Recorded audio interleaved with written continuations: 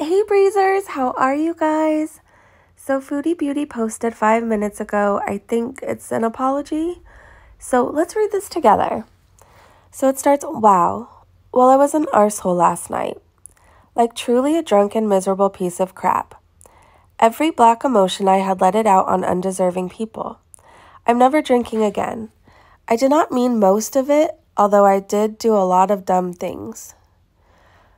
I fear for my mental health, which is why I need to stay sober and not relapse into old unhealthy habits.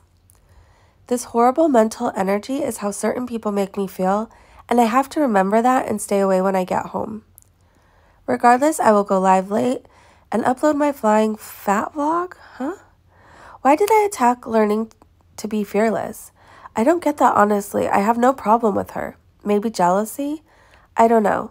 Still hate $200 3-wick candles, though, not gonna lie.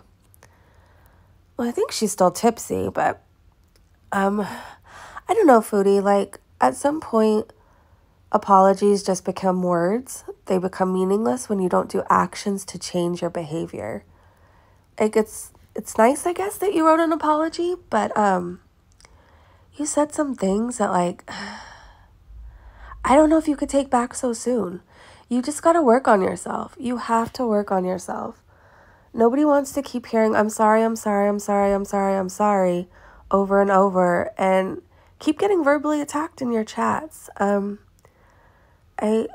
want to acknowledge that you made an effort to apologize, but I also do need to say, like, stop just saying it, put some action to it.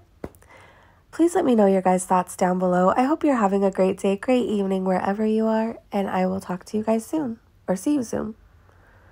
Comment to you soon. Whatever. Bye, you guys.